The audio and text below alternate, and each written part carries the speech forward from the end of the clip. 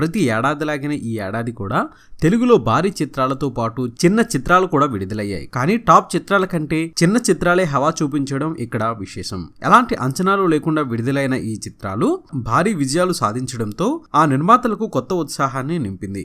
ఇక తెలుగు రాష్ట్రాల్లోనే కాదు, ఓవర్సీస్ లోను కూడా మన చిత్రాల హవా కొనసాగించాయి. ఒక విధంగా చెప్పాలి అంటే టాలీవుడ్ కి ఈ ఏడాది బాగానే కలిసి వచ్చిందని చెప్పాలి. స్టార్ హీరోలు నటించిన సినిమాలు ఈ ఏడాది విడుదలై బాక్సాఫీస్ వద్ద కలెక్షన్ల వర్షం కురిపించాయి. ఇక ఈ చిత్రాలు అటు అమెరికాలో కూడా మంచి వసూళ్లను రాబట్టాయి. ఈ ఏడాది అక్కడ అత్యధిక కలెక్షన్లు రాబట్టిన చిత్రంగా రంగస్థలం మొదటి స్థానంలో నిలిచింది. Mega power star Ram Charan నటించిన ఈ చిత్రం అమెరికాలో విడుదలై బాక్సాఫీస్ ని షేక్ చేసింది. ఈ చిత్రం తర్వాత సూపర్ స్టార్ మహేష్ నటించిన భరత్ అనే నేను, అలాగే కీర్తి సురేష్ నటించిన మహానటి విడుదలై ఇండియాతో పాటు అమెరికాలో కూడా కలెక్షన్ల వర్షం కురిపించాయి.